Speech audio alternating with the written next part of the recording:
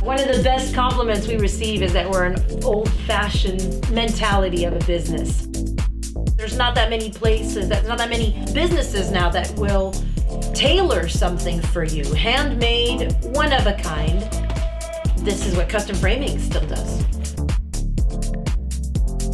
We really care about what we do, and we spend so much time on each and every piece. There is a lot of knowledge about art and design. So Jimmy, the Jimster, he's extremely precise. His OCD really comes in handy, so we appreciate his neurosis here at Once Upon a Frame.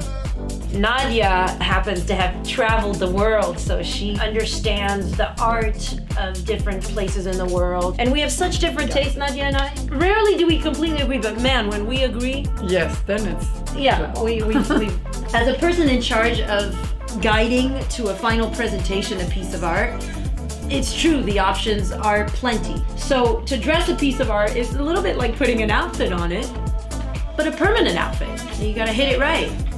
I do have a knowledge of museum methods of framing fine art, and then how to derive from that and end up with something possibly more original.